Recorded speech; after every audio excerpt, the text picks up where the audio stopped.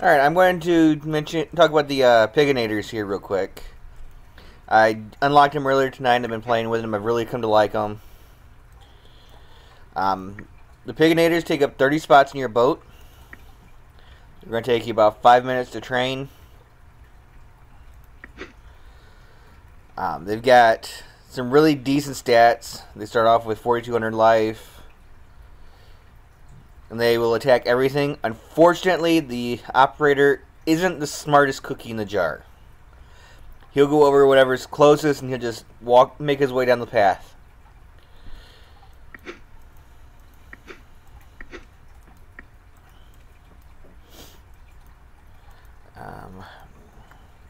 I've got one currently in my troop build. My build's off at the moment.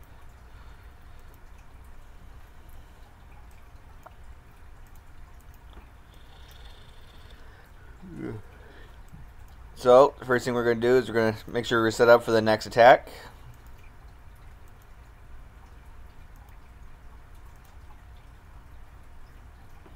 A maxed out tavern will only hold 2 Piganators.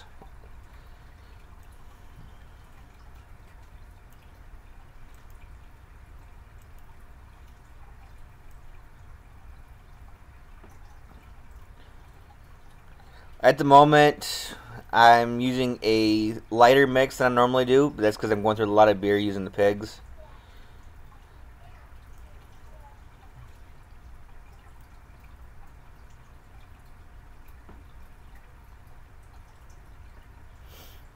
My boats are all maxed out, so I can hold a maximum of 210 troops.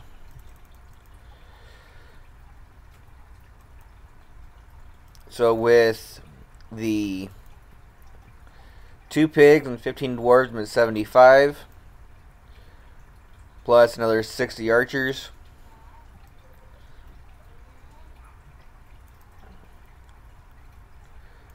I'm going to put another 40 here. That'll put me up to 100 archers for my next attack. I'm going to throw in some wall breakers to open a path.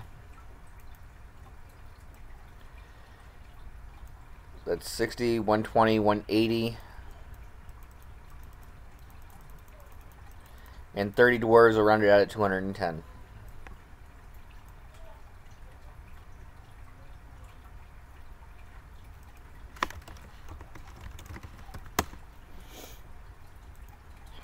Now I'm going to find an opponent. And we will go from there. Alright, it didn't take me long to find an opponent. I'm going to attack First Sergeant Posh.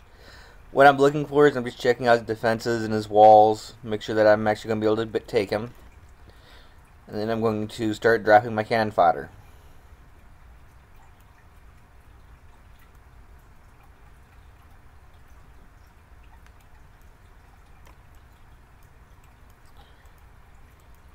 I'm going to drop one up here in the corners, that way just in case there might be a dragon.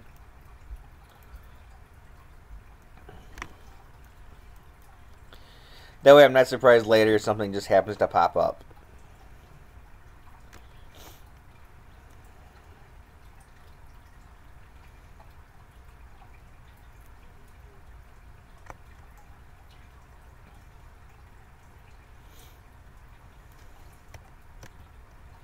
I'm using my hotkeys to select my troops. 1 for the archer, 2 for the dwarf, 3 for the breakers, and 4 for my pig.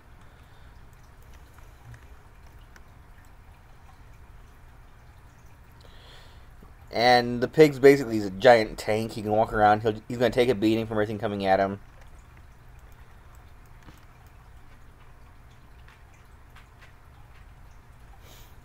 Unfortunately, the pig just died up against the sorcerer's tower. So I didn't get to show too much of what he can do. I like to have 2 in my party when I attack. That way there's a little bit more of a beating that they can take. But I've noticed that even with the current system that we have for choosing attacks, I'm winning a little bit more often if I have the pigs in my lineup. But it costs me a lot more. And then after your attack, you get your bonuses and everything else.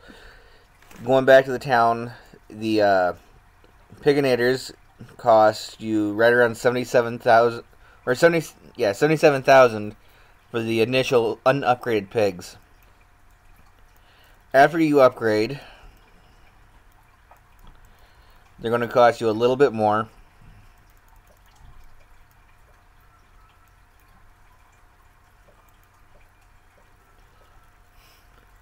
But it really helps to upgrade them, as they will increase their strength, their speed, and even... Wait, I'm looking at the wrong one. Sorry about that. Yeah, it'll increase their speed, their health, their damage, and their attack speed. It'll increase the critical hit chances, just like your archers.